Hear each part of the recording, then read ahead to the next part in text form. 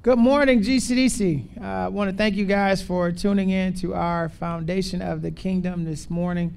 Thank you for giving us this first start, hopefully, of your day, that God will bless you to be with us as we talk about a huge topic, an area that sometimes in the kingdom of God we don't discuss, and sometimes we are ignorant or just not knowledgeable regarding the aspect of there being an unforgivable sin that's talked about in the Bible, that both Matthew, Mark, and Luke, these gospel writers, are going to tell us what this unforgivable sin is.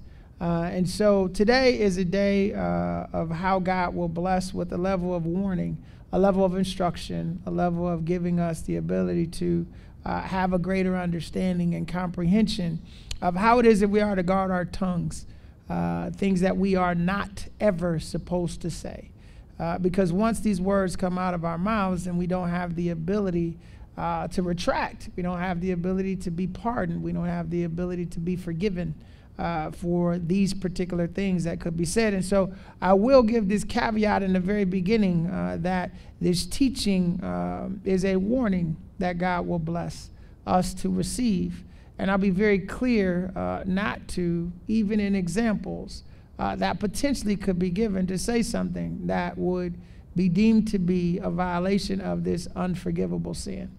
And so what I'm going to do before we get started is to ask us to bow our heads, close our eyes, and we'll have a word of prayer before we get into some definitions and actually the three areas in the Gospels where this unforgivable sin is clearly discussed. So if we could bow our heads, close our eyes, and go to the throne of God together. Father God, we come right now giving you praise, honor, and glory, thanking you for blessing us with this day. But God, also thank you for blessing us with this teaching. God, that there are areas in our lives where sometimes we become very comfortable with things that are blasphemous, things that are injurious that we could say out of our mouths. And Father, I ask right now that you bless each of us to have ears to hear, a heart to receive, and a mind to understand what you will bless us to receive today. Father, that when you give us warning, it's meant for us to be warned, for us to understand, God, that you are a God of holiness, that you are a God of righteousness, that there are things that you want your people to do, and there are things, God, that you do not want us to do. And in this regard, God, I ask right now that your Holy Spirit fall fresh in this teaching, and that you bless this, your son and teacher, to hide me behind the cross of my Lord and Savior Jesus Christ, God, and teach this word with power and warning and conviction, as only you can. God, bless the Holy Spirit to touch us, each of us, when we see this in a way that reminds us that there are consequences for our actions, but God, to keep us far from this unforgivable sin. So God, bless every person that will watch in whatever capacity that they are. And God, bless this word, this teaching, to touch your people in the depths of our spirits where we need you the most. We ask all these and other blessings in our Lord and Savior Jesus Christ's name we pray. Amen. And so today, as we look at the unforgivable sin in Matthew 12, verses 31 to 32, before we get there, I want to look at the definition of unforgivable. And so the definition of unforgivable, it seems pretty basic, but I want to break this down so you have a greater understanding. That the word unforgivable means to be so bad as to be unable to be forgiven, excused, or pardoned. And so we have a God, a Father, who is a forgiving God. We base a lot of our relational connection with him on the aspects of forgiveness that he will give to his children when we do wrong, when we sin, when we do things that are counter to him. But he says very clearly that there's an aspect in our lives that I pray we never conduct or act upon, where we do something that the Bible says is unforgivable. It's unable to be forgiven. God tells us that the basis of our relationship with him and forgiveness from him is when we have the ability to forgive others for the things that they have done to us. Then God very clearly will forgive us for the things that we have done to others and the things that we have sinned and done against him and his word and his will and his way.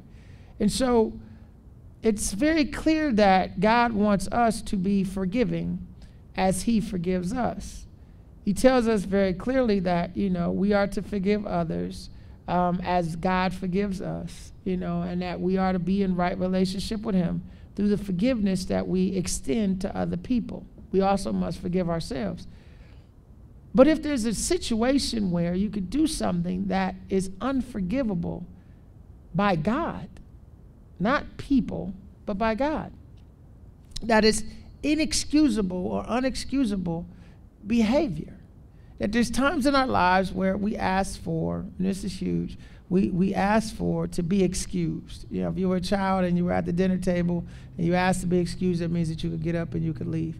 If you were at a job and you needed to have an excused absence and you were at a funeral or, at the doctor's office or something along those lines, they would ask you for a note, and you would be able to be deemed to be excused from work that day because you got that note and God blessed, and you got the note from the funeral director or the doctor, and you handed it into your job, and they said, you have an excused absence, which means that you were absent and we excused you from work that day because you had a valid reason.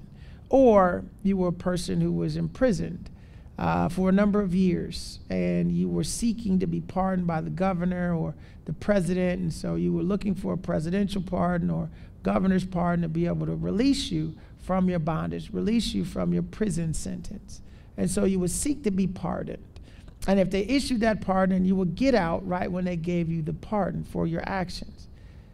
But God is going to tell us very clearly that there's an unforgivable sin that you won't be forgiven for, that you won't be excused for, that you won't be pardoned for. And so we need to realize that when God speaks to us inside the household of faith, inside the kingdom as believers, that we need to hear and adhere to this warning.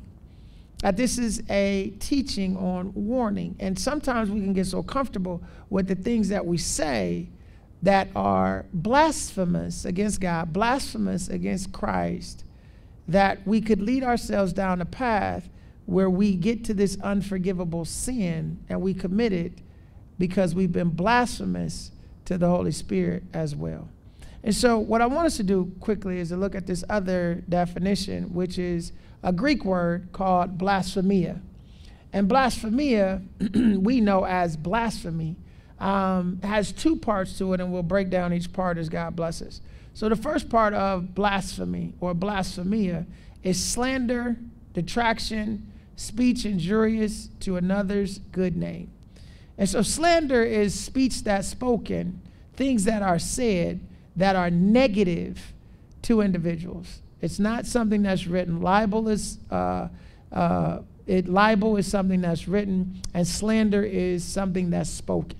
And so slander is negative comments, negative statements made regarding a person when you know that they are false, that they are untrue, and they are meant to injure the individual's good name and reputation.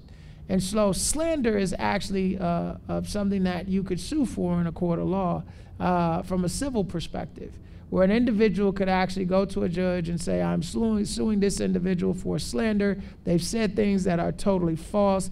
They've tried to represent that these things are true, and they're totally false. They're totally untrue. And as a result, it's having a negative impact upon me in whatever way. It could be that you've slandered someone's good name and now they can't get a job, or you've slandered someone's good name and they lost the job that they had. Whatever it is, slander is something that's spoken, and it's meant to injure the person's good name. And so there's an aspect even in that where God wants us to be very clear that our tongue is, we sometimes use it as a weapon. And the Bible tells us that there's power in the tongue. It tells us very clearly that, that there is life and death in the tongue, and they who love it shall eat the fruit thereof. And so as a result, our tongue can be used as a weapon sometimes to injure other people. And there's times in our lives where individuals have told us when we were young, sticks and stones may break our bones, but words will never hurt us. And so you don't want words to hurt. You don't want words to injure. You don't want to say things that are painful to individuals. that may hurt them in a way where it wounds them for longer periods of time than even flesh wounds or things that can happen to their bodies. But the interesting thing about it is that when we start dealing with the tongue and speech, what you say out of your mouth comes from what's in your heart. And the aspects of what's in your heart influence and impact what your mind thinks, how you look at situations. And so you can wind up from the aspects of blackness or negative aspects in your heart and an untransformed mind. That's why God says that our mind needs to be transformed by Jesus Christ, and we're to bring every thought under the power and direction of our Lord Jesus Christ, that you could say certain things or think certain things or feel or have an emotional reaction to certain things that could be injurious when it comes out of your mouth. Because I want you to think about something. The speech, the things that you say are translated through your mind. Your mind starts to formulate the words that you're going to say, and sometimes we allow our emotions then to govern what our mind thinks, and then our mind tells our tongue what to say, rather than guarding our heart, which would allow us to have the ability to be able to be calm in a negative situation, which then would allow our mind to not think the way that our mind does, but to think in the way that Christ wants our mind to think, which then would allow us to not say the thing that could potentially be slanderous or speech that's injurious to another's good name. And so you can't guard against the slander, a person that wants to say what they're going to say. And we have this thing in the United States where we talk about and try to protect free speech and all the rest of that. And God said that all speech ain't free. You can say to yourself that all speech is free, but if you speak this, it comes with a great consequence. If you ever say this against the Holy Spirit and you blaspheme against the Holy Spirit. So it says here, in Part 2, it says it's impious and reproachful speech, injurious to divine majesty. So in the first part, we're talking about another's good name, and that could be the good name of the Father, Jesus Christ the Son, and the good name of the Holy Spirit. So it could be an individual that you're speaking against the good name of another person who's done good things. The thing about blasphemy is that you have to have done something good first of all. You have to have a good name first of all in order for blasphemy to actually be a charge. If you're somebody that's out here doing dirt and somebody that's out here very negative and you're saying stuff and doing stuff and they just are speaking fact, it's not blasphemy. It's just fact. If you're doing these sinful negative things and that's what's been pointed out, it's not blasphemy, it's not slander, it's fact. But when you're doing good and someone tries to tear you down, you need to realize that this part 2 is impious and reproachful speech. That means that you are saying things that are unholy, you're impious, you're reproachful, you're saying things that are counter to God, sinful, and the things that come out of your mouth. I got to say this too, as God blesses. It's very interesting that, God says very clearly in what we're going to talk about that there's something that you should never say. Now, He is the creator of all things, and He is the creator of us. And so as a result, why would we ever say anything against our Creator in any way, shape, or form? Why would we ever speak things into existence or to say things out of our mouth that would be counter to our Creator, the person who gives us life? Then the individuals who brought us into the world, our father and our mother, are an aspect of who we say gave us physical life, but our spiritual, the aspect of our soul, the aspect of our eternal existence can only come from God. And so why would you say something? I just want to put this out there. Why would you ever say something counter to the Creator who created you, who knew you before you were ever put into your mother's womb, who has good plans for you and things of that nature, and says that He wants to be with you for all of eternity? Why would you ever even think to formulate something out of your mouth that might be counter to Him? Or the three parts of who He is, the Father, Son, and the Holy Spirit. But we could get to a place where we become too comfortable with acting like the world. And so as a result, we wind up finding ourselves on this path where we could do something that's unforgivable to God. So I want us to look here as God blesses as well. So this impious and reproachful speech, injurious to divine majesty, we have to be very clear that we are not doing or saying things that put us on the path of where we could have speech that's injurious to divine majesty, where you are challenging the divine majesty of God, that you are putting yourself in a position where you are not reverentially fearful of taking the name of the Lord in vain. So we'll deal with a couple things quickly where when you take the name of the Lord in vain, you take the name of Christ in vain, that leads you down a path of blasphemia or blasphemy. And sometimes we don't even realize it. So you've stubbed your toe or done something where you suffer some level of injury, and you say the name Jesus Christ with exclamation and all the rest of that, and you're not asking for prayer. You're using it almost in like a swearing kind of way.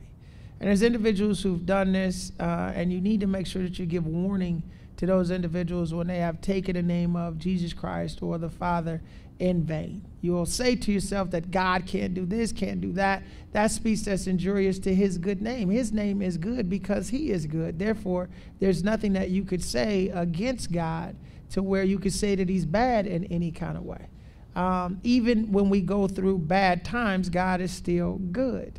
And so as a result, his name will always be good. But you have individuals who feel that they could say what they want when they want. Well, you can say what you want when you want, because then you will suffer the consequences and eat the fruit of what comes out of your mouth. But for us as believers, we need to realize and understand that we should never blaspheme against the Father. We should never give speech that's injurious to the name of Jesus Christ or to the divine majesty of Christ, that you would say to yourselves. I mean, there were times in the Bible where the Sadducees and Pharisees deemed Jesus to be blasphemous because he was saying that he was one with the Father, and that when they saw Jesus, that they saw the Father, and they thought that that was blasphemous. But these were individuals who had created rules and regulations that were counter to Almighty God, and they were putting things on people that God would never put on them, and they refused to believe in the good name of Jesus Christ. They refused to receive the divine majesty of Christ. And so as a result, the very individuals who were calling Jesus a blasphemer were blaspheming themselves, because they refused to recognize, they refused to acknowledge, they refused to believe in the divine majesty of Christ. And so we have individuals, atheists and others, who, detract and say that God isn't God, and that we came from some big bang and all the rest of this kind of stuff, and science over spirituality and all these other things. And so as a result, there's an account that all of us have to give of the words and the things that we say, because we have to give account to God in judgment for the things that we have done here on this earth.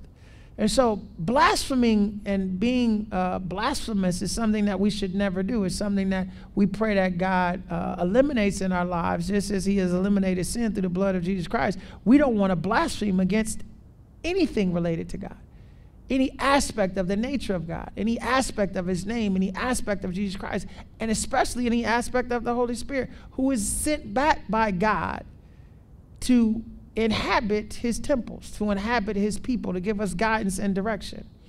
And so we're going to see in our verses as God will bless, and we'll look here at the first, here in Matthew 12:31-32, where it says, every sin and blasphemy can be forgiven except blasphemy against the Holy Spirit, which will never be forgiven.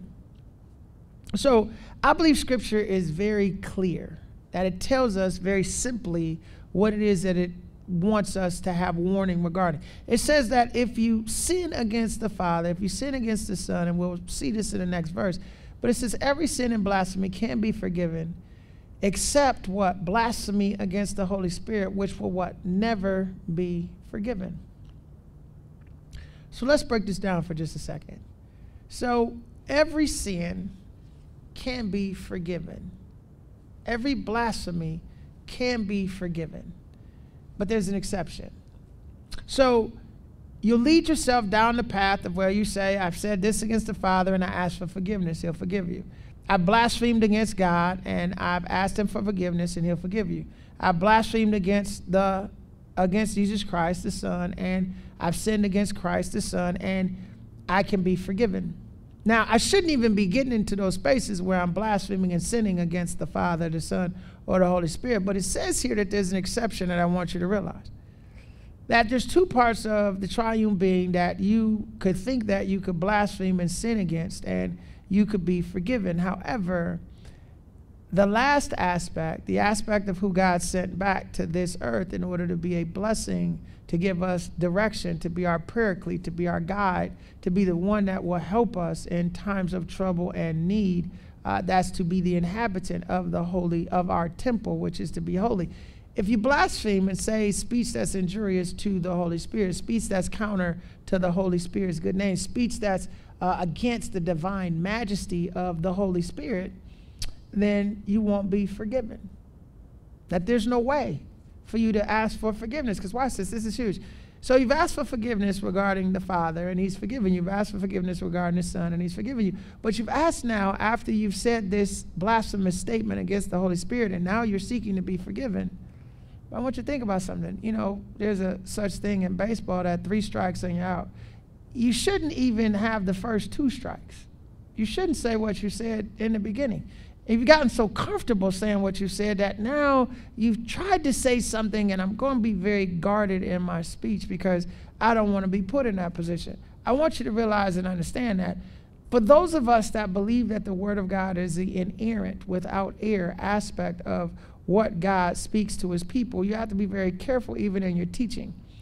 There'll be an example that will be biblical, and I'll use that example as it relates to blaspheming against the Holy Spirit. I've given you some examples of where individuals might blaspheme against the Father and the Son, and you could ask for forgiveness, but I would tell you don't do that. Don't have strike 1 or strike 2, because it'll lead to strike 3, and then at strike 3, you're out, which will never be forgiven. So the God of forgiveness says that there is an aspect of your relational connection with him where you could never be forgiven. So why would you ever want to copycat the world and say something that will be counter? So watch what happens here. In verse 32, it says, anyone who speaks against the Son of Man can be forgiven, as we just talked about. But anyone who speaks against the Holy Spirit, watch this, will never be forgiven, either in this world or where? In the world to come. So there's only 2 existences that you're going to have. There's your existence here on this earth, which is numbered by a number of days that God already knows. And then there's your eternal existence in the world to come. So it says here that you will never be forgiven, either in this world or in the world to come. So we have the believers who think once saved, always saved. And then you feel that you could say something blasphemous against the Holy Spirit. This doesn't say that. It says that you will never be forgiven by God for the thing that you have said. And so it says anyone who speaks against the Son of Man can be forgiven. So you have to be guarded in what it is that you even say as it relates to Jesus Christ. And then when you've said something, you need to ask for forgiveness. But my admonition to each and every one of you will be, and to myself as well, don't even say that. Don't say the thing that's counter to God. Don't say the thing that's counter to Christ. Be very careful and guarded in what it is that you are going to have come out of your mouth. Because if it's deemed to be blasphemous against the Father, if it's deemed to be blasphemous against the Holy Spirit, against Jesus Christ, you may be able to be forgiven. But if it's blasphemous against the Holy Spirit, God does not forgive you for that.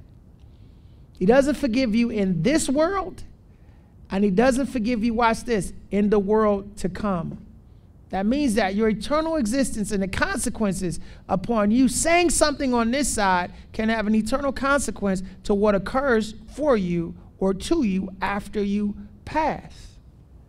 So now you've doomed yourself because you were careless with your speech. It tells us that we are supposed to be, slow to anger, quick to listen, things of that nature.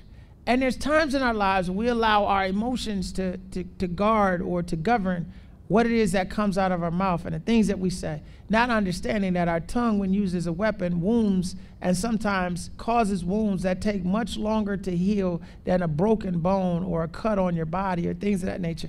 But what God is saying here is that you've been so reckless with your speech, because it says here, but anyone who speaks against. So watch this. This is huge.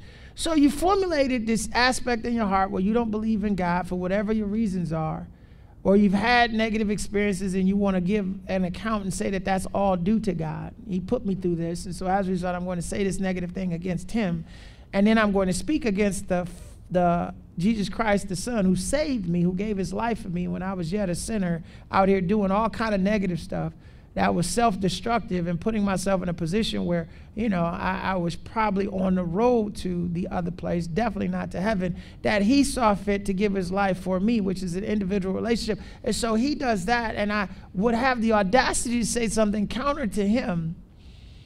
But because I've gotten so comfortable, now I put myself in a position where I could speak against the Holy Spirit. I could say that the Holy Spirit, doesn't have the power that the Holy Spirit has. Well, that could be deemed to be a blasphemous statement. And as a result, you don't ever want to say anything that could never be forgiven because you're talking against the Holy Spirit. And so that can't be forgiven. Now, this is a warning. Don't ever do that, either in this world or in the world to come, because what happens is if you speak against the Holy Spirit on this side, you've doomed yourself. Why? Because you won't be forgiven in this world or in the world to come. So that means that there's an eternal consequence to the words sometimes that we speak, and we don't tell people that there's an eternal consequence. So stop walking down the road to where you could even be a believer and have this eternal consequence. That's counter to God wanting you to be eternally with him. Your speech has now kept you out of right relationship with him, and it won't be forgiven. And so let's get here now to Luke 12 and 10. Now, we just dealt with Matthew. In Luke 12 and 10, he's going to tell us almost the exact same thing. Luke is going to tell us here in 10, it says, anyone who speaks against the Son of Man can be forgiven. But anyone who blasphemes the Holy Spirit, now watch this, will not be forgiven. Now, Matthew just told us this, and Luke now doubles down on the exact same thing that Matthew just told us. So I want you to think about something quickly, that as God blesses that two of the gospel writers, and we'll look at Mark in conclusion, but two of the gospel writers now have indicated to us that there is an aspect of blasphemy against the Holy Spirit that will never be forgiven, that will not be forgiven. It doesn't tell us, and I love when the Bible blesses in ways for you to be able to interpret and to see that which is not said as well as that which is said. It doesn't give you any level of instruction on how you can repent against or repent for blaspheming against the Holy Spirit. There's no repentance that you could do in this regard, because it says that anyone who speaks against the Son of Man can be forgiven, but anyone who blasphemes the Holy Spirit will not be forgiven. This doesn't lead you. The first one says that there's a level of repentance. In verse 10, anyone who speaks against the Son of Man can be forgiven, which means that there's an aspect of repentance. There's an aspect of forgiveness that the Father and the Son will provide to that individual who then repents and asks for forgiveness from Almighty God, asks for forgiveness for Jesus Christ for what it is that they said. But anyone who blasphemes, says speech that's injurious to the good name, slanders the Holy Spirit, speaks against the Holy Spirit, speech that's injurious to the divine majesty of the Holy Spirit, watch this, will not be what? Forgiven. 2/3 of the divine aspect of the triune God are willing to forgive when you said things that are counter to the Father and the Son. And here it says that it's just really against the Son of Man can be forgiven. And God will forgive us for those things. But he sends the Holy Spirit back to guide us. At the beginning of every message, I pray that God blesses. And we always ask, whether it be discipleship training or Foundation of the Kingdom or even a worship service, that we ask the Holy Spirit to come in and to bless, to guide, to saturate the sanctuary, and to bless every teaching, to bless every person, to walk with every individual in a way that we know that God is real. And we rely upon the Holy Spirit because the Holy Spirit will give us the words to say and the things that we can't even fathom or think when we are being presented before people or we are saying things to individuals. So I've relied upon that the Holy Spirit is this aspect of where I can build a dependence upon God. And when I don't know the right words to speak, the Holy Spirit will give me the right words, will give me the unction and direction, or take me to the word, to what it is that God wants me to be able to reveal or to share. So why would I, for someone that I've become dependent upon, why would I ever say something that would be counter to them? Why would I ever, in what it is that I'm going through, say that the God who created me, who created the tongue that's inside my mouth, who created the heart that beats on the inside of me, who created the mind that blesses me to be able to think, who knew me well before I ever had been brought into the physical existence from Willie and Verdale Battle, that he knew me in my father's womb, my mother's womb, well before I was ever brought into this world. And that he had plans for me that are good and not for disaster, to give me a future and a hope. And that these plans that are so great, that he has things that he wants me to be able to do in this world, and he'll empower me through relational connection with him and through the power of the Holy Spirit that he gave to the people to change our very existence, to give us a life that we couldn't live on our own, that I would ever say something injurious to him. He's done so much that you should always have a good thing to say about God, because God is good. So why would you ever say something counter to his good name? Jesus gave his life for you, someone who loves you and cares for you beyond measure, beyond your ability to comprehend and understand. He will never leave us or forsake us. So why would you ever say something negative regarding Christ? And then beyond that, if I don't have anything that I could ever say negative regarding Christ, the Father, Jesus Christ, the Father, God, Jesus Christ the Son, and then to get to the point where I would try to separate out the Holy Spirit and to say, I'm going to say something negative about the Holy Spirit, that makes no sense to me at all. And the reason that it makes no sense is because as a believer, I believe in the totality of God. First of all, we need to start checking people, and we'll run to the last verse in a second, but we need to start checking people, because people got some real loose lips as it relates to the Father's name. Now, I got to say that. At this times where, real talk, I'm around folk and I try very, ooh, he blesses. I try to make sure that I share with them that, as a, not just man of God, but as a child of God. I want to say that in the way that you'll receive it. That there's times in your life that you think that because a person has been called to a position that it changes their relational connection. It gives them greater responsibility, but the relational connection was based upon them first being a child of God, a believer of God. And so I don't want you saying nothing negative about Willie Battle or Verdale Battle at all. I'll get hot over something like that. But beyond that, there's individuals who say things about God, my Father, and claim to be a child. And then you ask yourself, well, why would you say something bad about Dad when he done nothing but good for you? Always blessed you.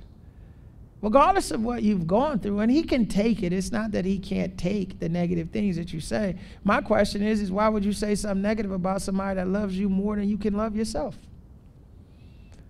And then you'll speak bad against the Son of Man, Jesus Christ. And he'll even still forgive you. Because watch this. This is big. And we'll run to the next verse as God blesses. So the people put Jesus on the cross, take him through all the pain and suffering that he goes through, right? And he's on the cross, and he's looking down at these people that he's given his life for. He didn't do anything counter to God. He's without sin. He gave his life for each and every one of us. And then he says this conversation to the Father, which is huge. He says, Father, forgive them, for they know not what they do.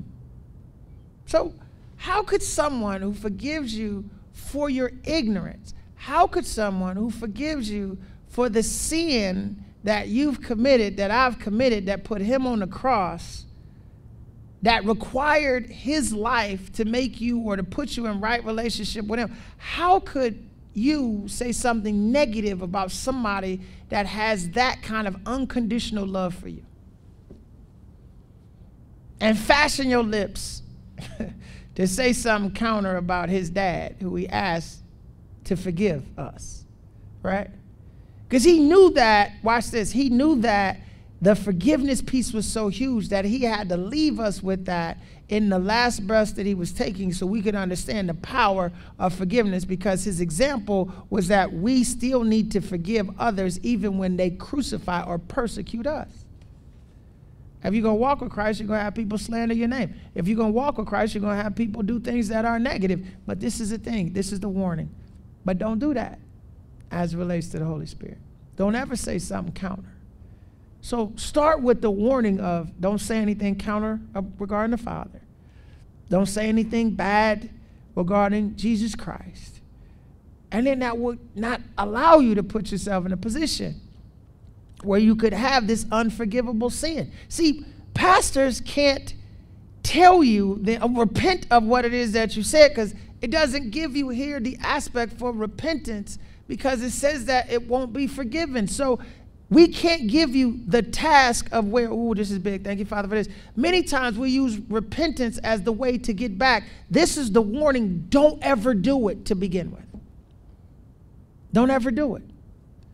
Never let your speech be such that it's injurious, slanderous towards the good name or divine majesty of the Holy Spirit, because it will not be forgiven. So let's get here to our last verses. So in Mark 3:28-30, this is the last gospel writer. John doesn't deal specifically with this in the ways that Matthew, Luke, and Mark actually deal with it. But there's an example that's going to be at the end of this that will help us understand, and that's why I wanted to give the biblical example of what this blasphemous statement was in this regard.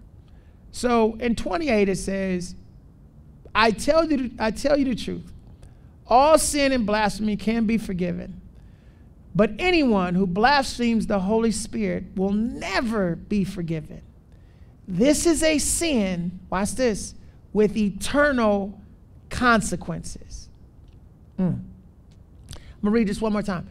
28 says, I tell you the truth. Jesus is the truth. He's the way, the truth, and the life. No one can come to the Father but through him. This is big. Love God for this. So since Jesus is the truth and no one can come to the Father but through him, right? He's the way, the truth, and the life, and no one can come to the Father but through him. This is a truthful statement told by Jesus Christ, who is the truth, that will tell you that you could affect your ability to come to the Father through him if you blaspheme against the Holy Spirit. Because it says all sin and blasphemy can be forgiven. But anyone who blasphemes the Holy Spirit, watch this, will never be forgiven.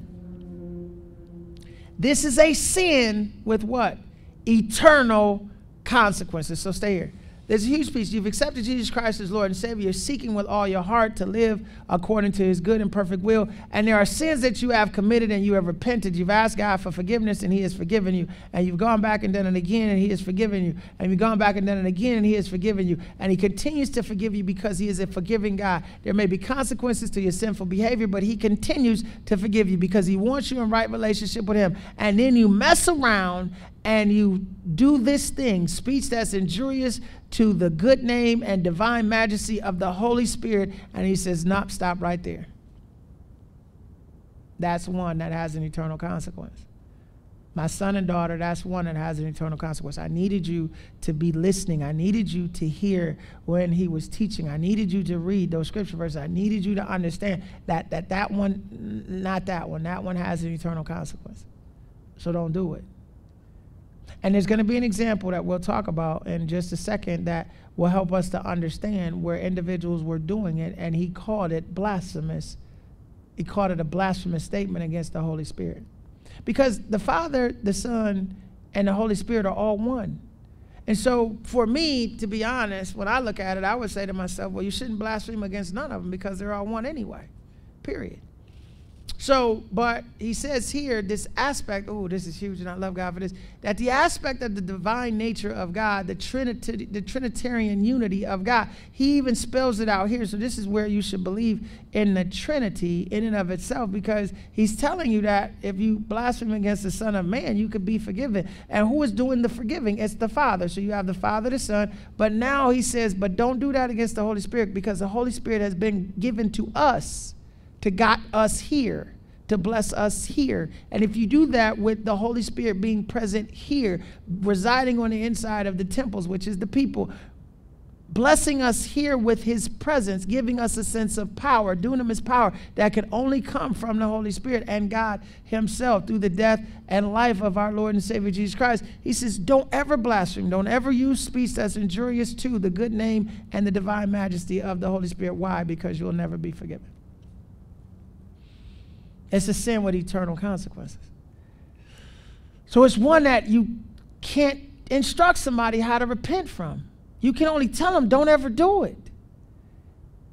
We don't get the opportunity as under shepherds to tell you, well, you can repent from this. No, never do it, because you don't want to suffer the eternal consequence. Watch this, stay here. There's another piece here quickly that I want to make sure that I share. We tell people all the time, Accept Jesus Christ as Lord and Savior. You can't get to the Father but through Jesus Christ. And there's only one way to the Father, and that's accepting Jesus Christ as Lord and Savior. We will tell them that you need to confess with your mouth that Jesus is the Lord, believe in your heart that God raised him from the dead, and you are saved. That's the way to salvation. That's the Romans road. We will instruct people that that is the only way there. This is a sin that you should never commit. We are telling you, be in right relationship with Christ. When you're in right relationship with Christ, you can get to the Father, but never do this. And there's times in our lives we need to adhere to the admonishment, to the aspect of the warning that God gives very clearly through Christ in these verses. So watch this last part, as God will bless. In verse 30 it says, he told them this because they were saying he's possessed by an evil spirit. Now, Jesus is having this conversation. He's talking with Sadducees and Pharisees. They are trying to proclaim that Jesus is actually not the Son of God, that he's saying things when he's saying the things that he's saying, that he is actually being blasphemous in his speech, that what he's saying is impossible for that to actually take place because they did not believe that Jesus was the Son of God. He said that I am the Son of God, that I am who I am, and as a result that you need to have a level of belief in Christ to understand that what it is that he's saying is true. And these individuals were saying that he was possessed, watch this, by an evil spirit. So they were calling the Spirit of God evil. And so as a result, that was a blasphemous statement, because how could anything of God be evil? And so as a result, they're making this statement, and because they are making this statement, Jesus is still trying to give them a level of admonishment in what it is that they are saying, because he wants them to still even have the opportunity. They don't know that they don't know, so Jesus is telling them very definitively that this is something that you should never do. You should never blaspheme against the Holy Spirit. Now, Jesus is still yet speaking to them, so as a result, the Holy Spirit has not been given yet, so they have an opportunity to be corrected in their speech. But this is the thing, their speech is still on the aspects or along the lines of being blasphemous against the Holy Spirit, because they are thinking that they can say whatever they want to say against Christ Jesus. And so because they got to the place that they thought that they could say whatever they wanted to say, because they got to the place that they thought that they could say things that wouldn't have repercussions for the things that were happening, then he wanted to give them a level of admonishment and warning. So I want to read quickly, before I get ready to close, the aspects of 23 down to 30. In Mark 3, it says, Jesus called them over and responded. And he's talking to these individuals, the teachers of religious law who had arrived from Jerusalem. They were saying that he was possessed by Satan, the prince of demons, that where he gets the power to cast out demons. And they thought that the miracles that he was doing when he entered the house and the crowds began to gather again around him. So I'll read from verse 20 all the way down. It says, one time Jesus entered the house and the crowds began to gather again. Soon he and his disciples couldn't even find time to eat. When his family heard what was happening, they tried to take him away. He's out of his mind, they said. But the teachers of religious law who had arrived from Jerusalem said he's possessed by Satan, the prince of demons. That's where he gets the power to cast out, watch this, demons. Then in 23, Jesus called them over and responded with an illustration. How can Satan cast out Satan? He asked. A kingdom divided by civil war will collapse. Similarly, a family splintered by feuding will fall apart. And if Satan is divided and fights against himself, how can he stand? He would never survive. Let me illustrate this further. Who is powerful enough to enter the house of a strong man and plunder his goods? Only someone, even stronger, someone who could tie him up and then plunder his house. I tell you the truth. All sin and blasphemy can be forgiven. But anyone who blasphemes the Holy Spirit will never be forgiven. This is a sin with eternal consequences. He told them this because they were saying he's possessed by an evil spirit. So I want to make sure that I get ready to close with this statement so that way you understand. He gave them warning to give them the level of what their consequences would be if they continued down the path that they were on. He told them that because they were saying to people that he could only do it by the power of Satan. And then he said that, and he was very clear, that Satan, there has to be someone greater than Satan if he could tie up Satan, if he could bind up Satan, if he can go into the house and do something, because some of the things that the enemy was doing was trying to keep people in bondage, and God was healing them through Jesus Christ to be freed of the things that they had been dealing with. And so these individuals, these people, and remember he's talking about the teachers of religious law, he's telling them, you're going to need to stop saying what you're saying because you're putting evil and spirit on Jesus. You're saying that I'm possessed by an evil spirit and I have more power than any evil spirit that was cast down by my Father from heaven, because I was present when the enemy Lucifer was cast down. So as a result, me, the Father, the Son, and the Holy Spirit were all present. We're all one. We were there when creation took place. We were there when things were spoken into existence. So as a result, there's nothing evil about us at all. So you can't put evil and Jesus in the same sentence. But they were saying that he was possessed by an evil spirit, which was a blasphemous statement, because they're speaking against what? The Holy Spirit in that regard. And he's saying that, listen, I'm about to give you the Holy Spirit, and there's nothing on the inside of God. There's nothing on the inside of the Son, which is Jesus Christ. There's nothing on the inside of the Holy Spirit that is evil. And so as a result, you are now speaking an injurious statement. You are saying out of your mouth something that is injurious to the good name of God the Father. You're saying something that's injurious to the good name of the Son, Jesus Christ. You're saying something that's injurious to the good name and the divine majesty and power of the Holy Spirit. So as a result, that could never be forgiven. But he's given this example before the Holy Spirit comes. Now, why? Because there's still the aspect of them trying to redeem these teachers of religious law. So stay here and then we'll close. How could you be in a house and have somebody not teach you about this unforgivable sin? How could you be thinking that it's okay for you not to get this warning? How could you say to yourself, I'm teaching the inerrant word of God in the manner in which God will bless, and I won't give you one of the greatest warnings that you should have as a believer in Almighty God? Never speak counter and against the Holy Spirit, no matter what you're going through, no matter what you're experiencing.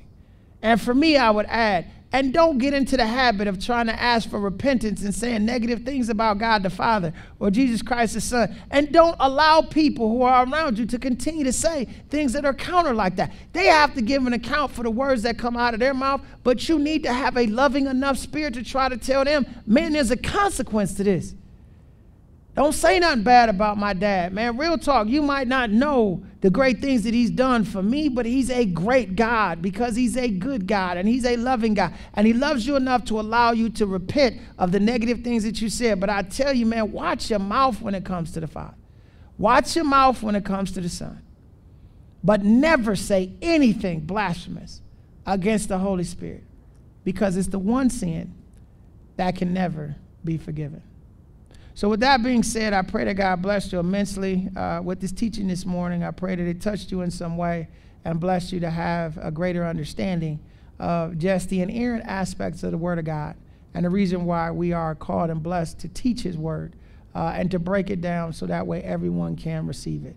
So with that being said, I want to pray us out and pray that our service this Sunday goes amazing, that God blesses in a mighty way. I thank God for all that He's doing in this house. I thank Him for all the things that He's blessing us to experience. And I ask that He continue to bless each and every one of us according to His good and perfect will. So let's bow our heads and pray. Father, we come thanking You for blessing this, Your son and teacher, with a word to give to Your people. God, sometimes we have words that won't make us shout, that won't make us jump for joy, that won't even make us dance, but these are words, God, that are necessary for the edification and building of Your kingdom, to guard the speech of Your people, God, and to bless us in a way where we will never do something that's unforgivable by You. That, God, You will bless our tongues to glorify and to magnify and to praise You, God, is why You created us. Not to ever say anything, God, that will devalue You in any capacity, way, shape, or form. So God, bless us right now with what it is that we heard, to guard our minds, our hearts, our spirits, and our tongues, to make sure we will always be in right relationship with You. And Father, bless every person who received, that they will hear and adhere to the warning that You have provided to them this day. God, continue to watch over this Your servant and this Your house, and all the people who are called believers according to our confession and our hearts. God, continue to walk with us and talk with us and bless us as only you can. Watch over the service today, God, and bless it according to your good and perfect will. Bless the word that's going to be given and bless all who are going to receive, that we may be changed according to how you want us to be changed. In Jesus' holy name we pray, amen. May God bless you, may God keep you, and love you one another.